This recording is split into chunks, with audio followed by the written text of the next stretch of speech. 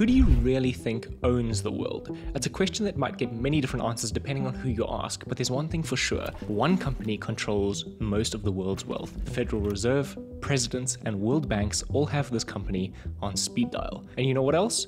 Not only did you put them there, but they're using your own money against you. That company is BlackRock. And they've been handed the world on a silver platter. A company that would rather remain unheard of and in the shadows. It's a company that hides in plain sight, yet nearly nobody has ever heard of it until recently. It owns a piece of everything, yet claims to own nothing. It's coming for your dream home, and now it's even coming for your crypto. Founded in 1988, BlackRock is an absolutely colossal asset management company. In the 30 years since, they've become the largest asset manager in the world, controlling more than $10 trillion globally. To put that in perspective that you might be more familiar with if you watch this channel, the entire crypto market is currently worth less than 1/10 of what this single asset manager controls. But this is just the tip of the iceberg, as the roots run deep and impact every single aspect of your life. You can't eat, sleep, drive, or even enjoy a walk in the park without BlackRock having some part in it. I'll discuss the hidden secrets of their influence much later in the video, but for now, buckle up, because you're about to find out how they own all you see, yet nothing at the same time. To be honest, they own a bit of everything. If you put up the chart of all the world's largest companies, closed your eyes and threw a dart, chances are you'll land on a company that BlackRock owns shares in. Think of any large business, bank, or industry. ExxonMobil, Apple, Bank of America. BlackRock owns at least 6% in each of these. There are thousands of global companies that they have a stake in, and while this is rarely higher than 6%, owning that much of companies that size amounts to billions of dollars per holding that makes them one of the largest shareholders in each of them. But if they own so much, surely they're worth a lot as a company, right? Well, not exactly. BlackRock is only worth about $98 billion, but they own 6% of Apple, right? That's around $145 billion in share value alone, and that's just one of the many companies that they hold. Well, this is how. BlackRock, as an asset manager, invests and holds assets on behalf of their clients. These can be companies, other institutions, or private investors. This could be cash, mortgages, shares, or even your own pension. There's a good chance that right now your pension is being invested in a company that BlackRock either controls or has a significant stake in, effectively giving BlackRock control of your pension. If you invest in companies yourself, most of the time you'll find BlackRock on the shareholder list. You'd have to look very hard to find a company that is untouched by their influence. They invest in every market on every continent and in almost every asset class. The car you drive has parts made by companies BlackRock owns. It uses fuel or energy that BlackRock helped supply. You drive on roads that government bonds backed by BlackRock helped build. You live in a house where the mortgage is securitized by BlackRock. Even if somehow you avoided the limitless reach of BlackRock directly, their influence and control goes much deeper than direct ownership, and they've built a global financial web of control and data analysis that extends beyond borders, regulators, and in most cases, even governments. Let's take a look at the man in control. What if I told you the person who runs BlackRock today was once disgraced and shunned in the financial world for losing his bank over $100 million?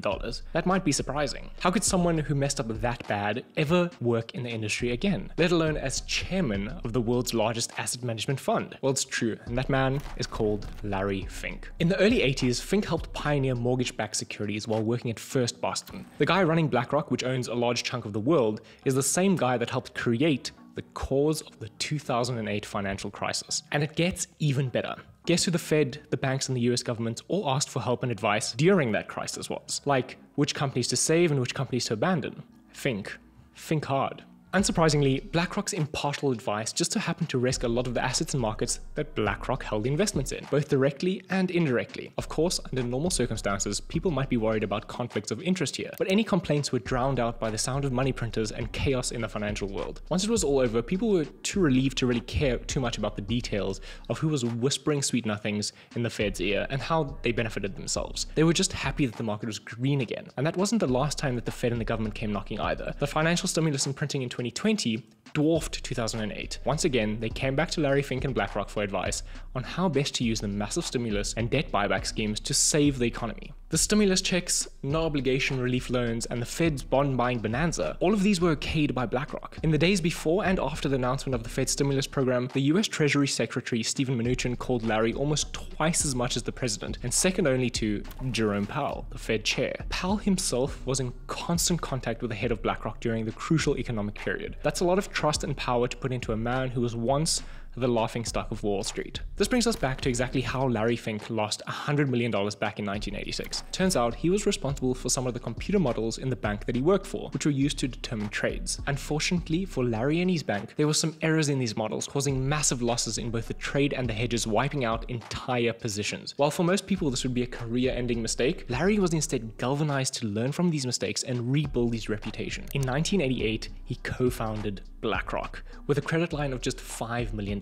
And with that new company came a new financial model designed by Larry that was called Aladdin.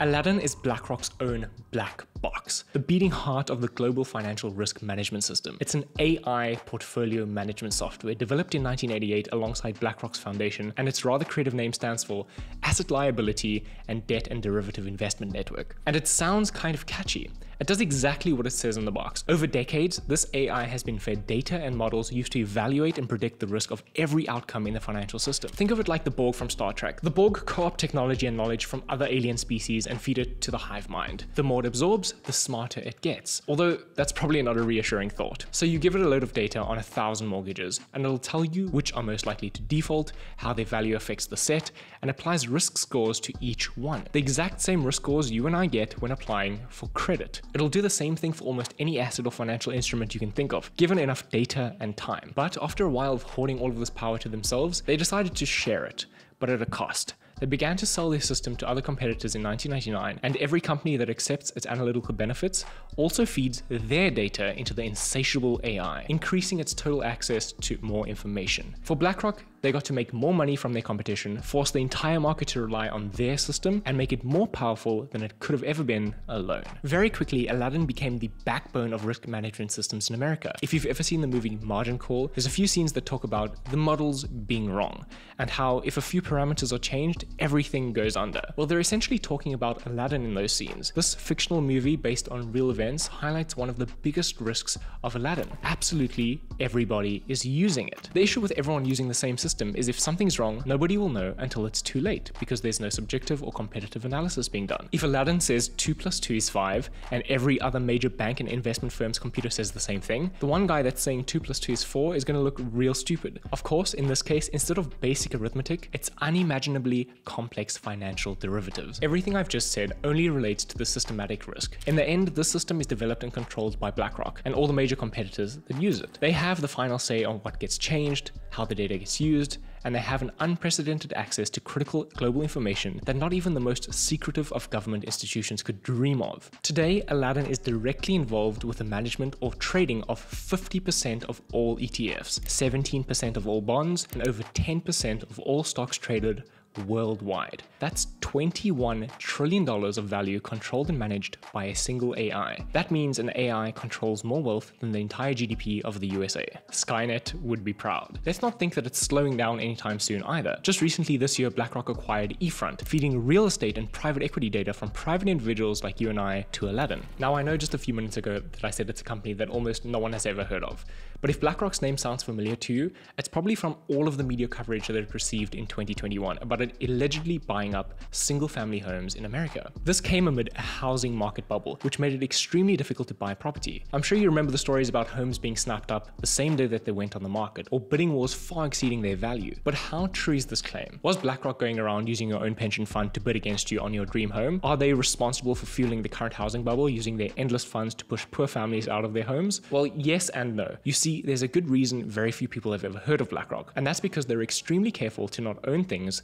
outright. BlackRock has responded to these accusations by flatly denying they're directly buying single-family homes. And that's true, but what they're doing is buying up or increasing their holding stakes in other companies which directly buy, build, or lease single-family homes. And they're expanding this investment aggressively. In the third quarter of 2021, 42% of homes for sale in the Atlanta metro area were to institutional investors, and these largely became rental properties. This trend is all over America, and while the name on the dotted line might not be BlackRock themselves, most of the time BlackRock owns part of the institution that is. Some of these homes went for as much as 50% over asking price, which is ridiculous, but if you're a large investment company with deep pockets and a focus on long-term rental margins, you've got a way broader horizon than most. BlackRock, seemingly unsatisfied with owning just our natural world, world, has decided it wants to own our digital world too. The planet's largest asset manager has officially moved into crypto. Last month, Coinbase agreed to a deal with BlackRock to open its data doors to the Aladdin platform, allowing institutional investors to directly add Bitcoin to their portfolio. This is a spot purchase network, meaning that every coin added is a coin bought. At a time when Bitcoin is hovering around $20,000, institutional investors like BlackRock could open the floodgates to enlarge a $380 billion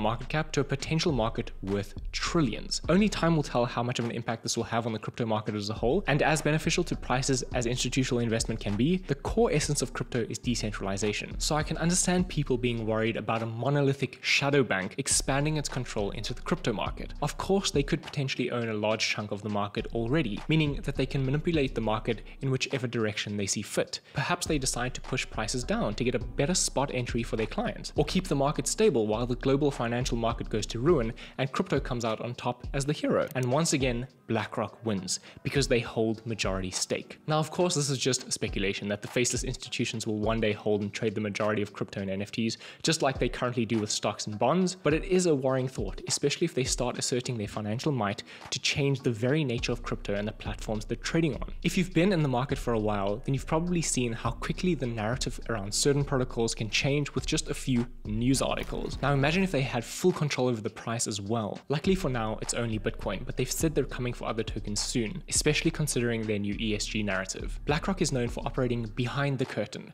but they may have overplayed their hand recently in a letter that caught the attention of the public and the companies that they apply pressure on. There's a common misconception that as an asset management company, BlackRock and its shareholders don't own much, that their clients do, and that BlackRock only manages it on their behalf, acting as a passive investor and doing what is in the best interest of their shareholders. This was perhaps how it used to act until 2018. You see, Larry Fink writes an annual public letter to CEOs, which generally talks about overall trends and goals. However, in 2018, he penned a letter which caused a huge backlash. Contribute to society or risk losing our support. This is what it stated, and it's pretty blunt. For a company that grew considerably by investing in the fossil fuel sector, many CEOs and the general public saw this as a direct overstepping of power by a large, unelected corporate figure. And that's understandable. It's definitely a change of tune from going from a profit at any cost policy to championing the ESG scores of what they now deem as troubling industries. What BlackRock essentially told the world was that for companies to comply with their ESG demands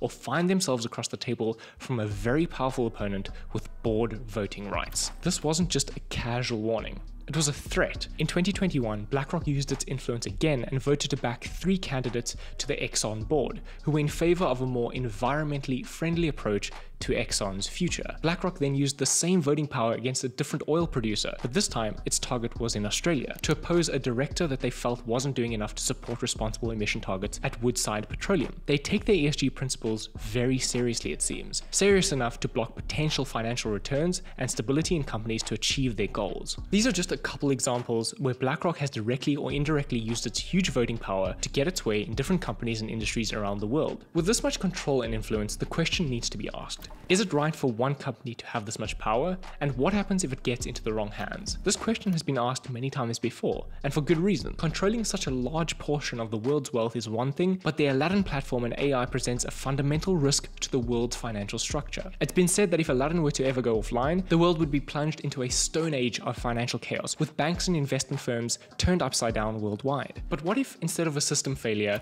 a bad actor got control of BlackRock's systems, whether through a hack or simply by organizational control or political pressure? If someone with less than neutral intentions got the keys to Aladdin, they could cause incredible damage to the world's economy, or even exploit its data to influence worldwide markets and sink any company that uses its platform. A large part of BlackRock's power is in its right to vote as a shareholder in the world's largest companies. If a government or an individual with a specific agenda gained control of BlackRock, they could influence the world across borders without much difficulty. Of course, you could say that Larry Fink already fills this role, pushing their ESG agenda, but it could be much, much worse. So when you own the world, what is the next step? Naturally, it's self-preservation and control, right? Back in 2016, BlackRock became the first US company to achieve a foreign institutional investor license to operate in China. At this time, this was unprecedented and sent shockwaves throughout the global markets and geopolitical discussion. How had a US company like BlackRock, so entrenched in the Western capitalist ideals, deals